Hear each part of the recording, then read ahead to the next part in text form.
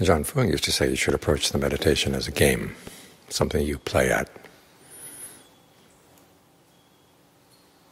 Of course, he didn't mean playing in a desultory way.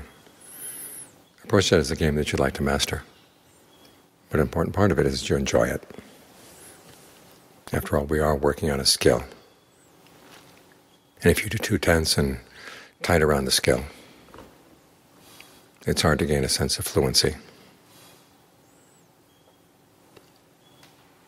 So look at the breath as something you want to explore. Here's new territory. There's always something new to learn. You can meditate for decades and still keep finding new things about the breath, how the mind relates to the breath.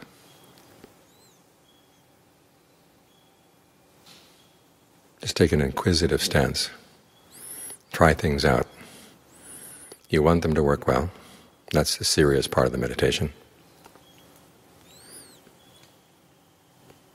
But as you get more and more acquainted with the mind, you begin to realize that working well can work in many different ways.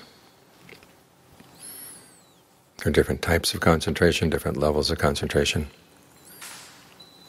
different ways you can play with the breath, different ways you can conceive of the breath. You can try them out.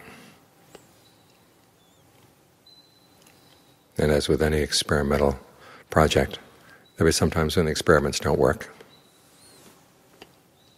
But you don't get frustrated. You just say, well, what's a different way of approaching it? This is how the Buddha approached his quest. He never let himself get frustrated, even though he was very serious in wanting true happiness. He wasn't so serious that they got dejected when things weren't working.